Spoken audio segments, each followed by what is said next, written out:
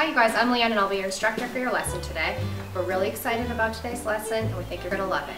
As always, make sure that you guys are working on the map that's provided in the box when you're working on your table. Make sure that you put your name on your project legibly, because there's going to be a lot of you guys coming in and bringing stuff to us, so we want to make sure that we know whose is whose. And lastly, make sure that you clean up really well after each lesson. A bucket of water and a sponge and just a quick wipe down the map should be all you need. All right, we're excited. Let's get started. This is the lesson plan for our butterflies. The materials that you're going to need for this is you're going to find a butterfly template in your box. It's not going to be cut out, so I will ask that you guys use scissors from the house. You'll use your cutting tool. You'll use a fork, your paintbrush, a sponge, and a seashell or anything kind of to texturize with. The first thing that we're going to do is we're going to cut out our butterflies. So I'm going to take here and just holding it.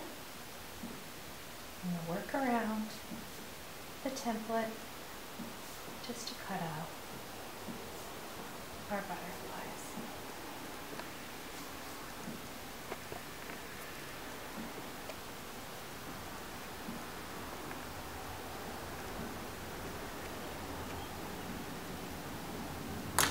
Gently peel back the template and take away my excess clay.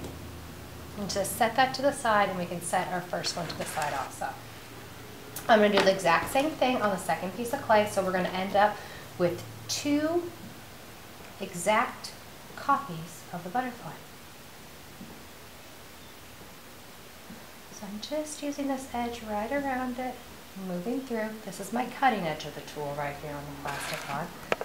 And it's just slicing through like a knife would.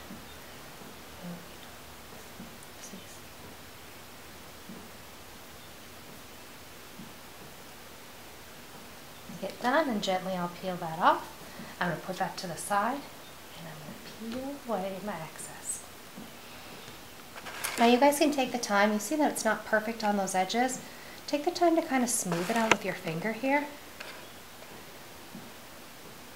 just so there's not any rough edges. I know that we've talked about this in class before. Once these get glazed, these little rough edges can become very sharp when you put that glaze on them. So we just want to make sure that we go around everything nice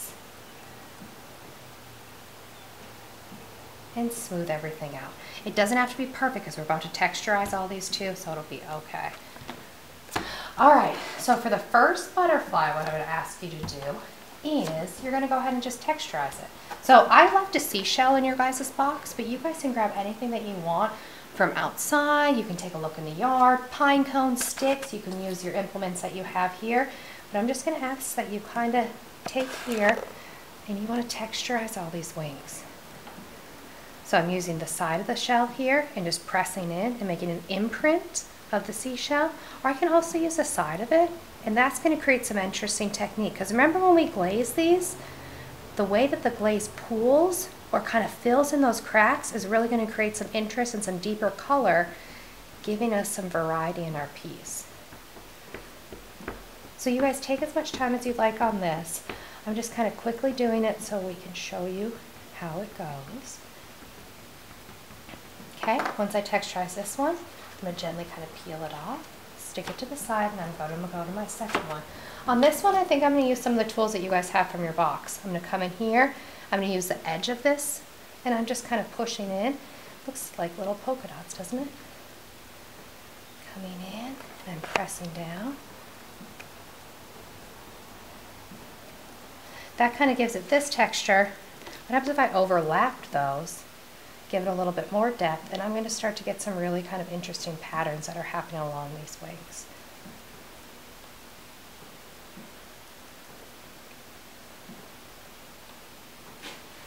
Same thing, it's kind of coming in and texturizing.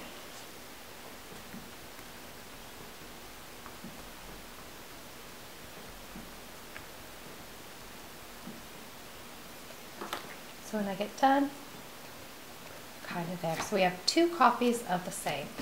Now I want you guys just to choose whichever one you want, whichever one maybe you don't think is the strongest texture-wise. We are going to start adding some pieces in an additive form, start adding some pieces on there to create some shapes for the butterfly wings. So I'm going to take here, and I'm going to take my scrap that I had from earlier. So when you guys take this off and you cut it away, keep that scrap flat. So if it happens where you rolled it out, we can roll it out too again. You guys can kind of flatten it out on your own. But we'll come in here and just kind of create a variety of shapes.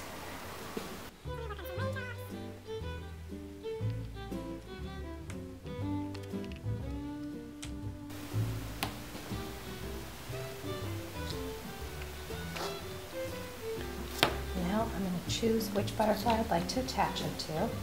And remember, whenever you guys put two pieces of clay together, you always slip and score.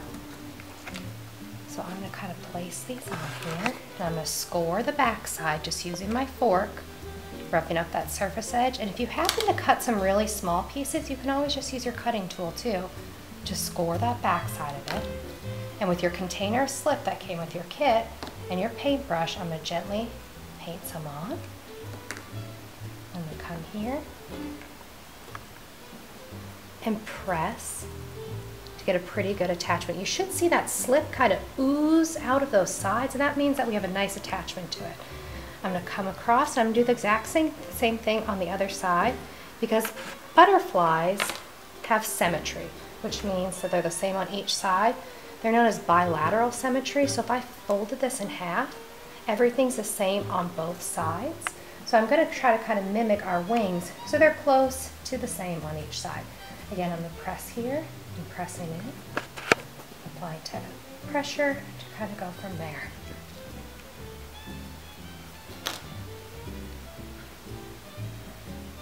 Come down here.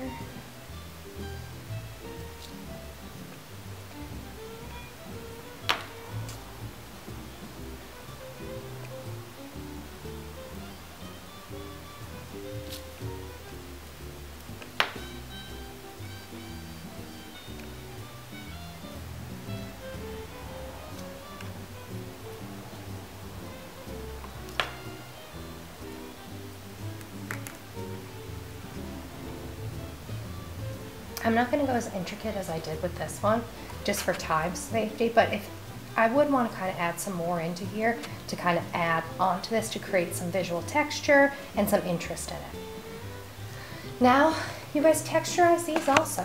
So kind of come in here and you can do line work. You could find things from outside where you could like kind of press in a piece of pine cone, anything like that. You could draw into these. However you guys kind of want to create and make this uniquely yours, it is your option. I'm just going to do a little bit of crisscrossing onto it. Okay, I'm going to put both of these to the side for right now and move on to the next step. With your extra scrap that you guys have, I want you to roll out 3 coils. So we're going to start with, again, I'm just going to squeeze this clay between my fingers like this, kind of elongating it. Then I'm going to start in the center here, and with rolling with my fingers, I'm rolling out and pushing that clay that outer edge. You notice this belly is kind of fatter in the middle of it. That's where we're pushing the clay from. So we want to make sure that we roll with our index fingers here. We're rolling that clay and pushing our fingers out. Rolling that clay, pushing those fingers out. So I'm going to start with 2 that are about the size of my pinky, and I'll cut this one in half because we don't need too long of coils, and put it to the side. Now I'm going to do 1 more, and this one I want the size of about my index finger or my thumb. So same thing, I'm squeezing that clay between my fingers to make sure I get all that air, those air bubbles out. Kind of elongate it, and then I'm going to start in the center, roll out. Start in the center, rolling out. So we're pretty thick right there. So I'm going to stop there and kind of put that to the side. Now my bottom butterfly is we're gonna put these in. If you see this butterfly, we've stuck both of them together, bending up one set of wings to create kind of a 3D look to it. So I'm going to place the one that I texturized onto the bottom, and I'm going to score the center of it and slip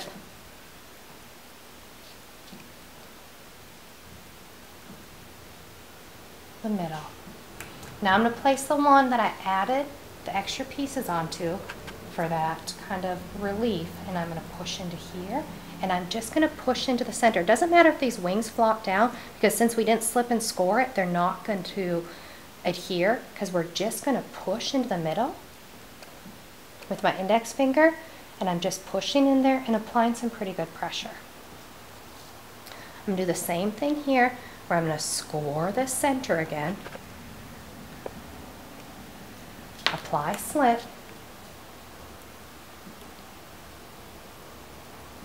and now I'm going to take the fatter of my coils, and that's my body, and I'm going to do the same thing where I apply pressure in the center, and I want to see that slip kind of, you see that slip just oozing out of those sides there?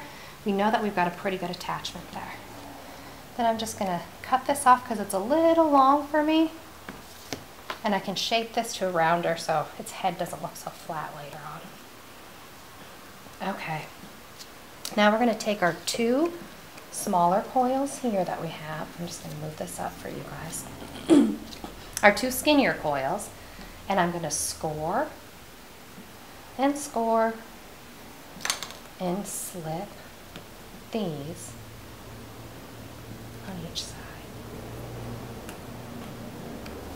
Now, gently lifting up one side of the wing, I'm going to place the coil underneath here and pressing in, I'm going to attach that to that back wing, and I'm just starting at the top and moving down, because I think we've talked about this before. You wouldn't start in the middle here, because then you'd end up with too much on these sides. You want to start on one side here on the top and move it down. That way the clay, when it expands, it grows with it all the way out to that edge.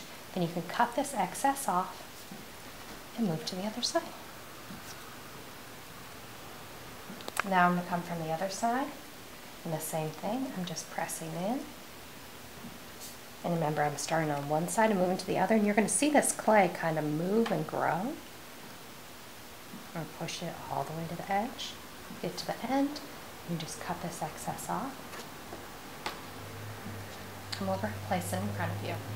Now you guys can kind of decide how big, if you want your wings up to there, if you want to fold them back a little bit, but that coil, what it's doing, it's not only helping support the fact that the joints between these two sticking together, it also gives that lift, so it has that 3D effect. Now you guys can add antennas if you'd like, you can add eyes, it's up to you to add these little excess ones to make the butterfly kind of your own. So remember, whatever you guys add, we'll want to slip and score so that those pieces stay on. So I'm going to give my butterfly some seriously large eyes right now.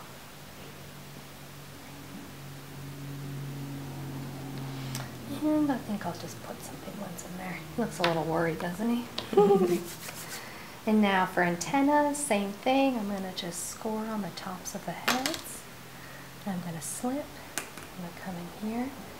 I'm going to add, and when you put this on, you see where it's pretty thin right there? I want you guys to really kind of wiggle that on there, and that's going to give it a little bit thicker of an edge.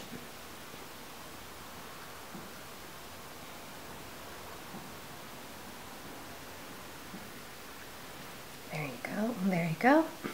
And that is it. And also, one other option, if you guys don't want to add these antennas on, as we know sometimes things break off, and since we're transporting, you guys can also just put little holes in the tops of the heads right here with this tool, or I'll send you guys with a needle tool today, or with a tine of your fork, kind of down. Let me grab a needle tool. Kind of moving in, and we could add wire later on and place and add antennas that way too. It's your guys' choice. Just remember, if you do add these small antennas, there is a chance that they could break off and transport. So if you're wanting antennas, you might just want to add those holes on the top, and we can add little wire ones after the firing. And those are our butterflies.